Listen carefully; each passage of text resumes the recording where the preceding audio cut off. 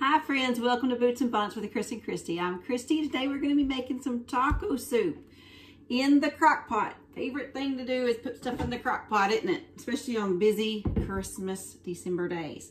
And of chicken, or even cook you some chicken and then shred it. You always can use that if you want to, but we prefer the hamburger. So I did season my hamburger. Don't look at the bottom of my pan. It is a very well-used, well-loved pan. I have a can of diced tomatoes, and this is just a can of corn, whole corn, and then a can of pinto beans, a can of green enchilada sauce, a can of cream of chicken, and of black beans. 2 envelopes of seasoning. We're going to do the ranch of this and an envelope of taco seasoning. That's it. And then we're going to put it on.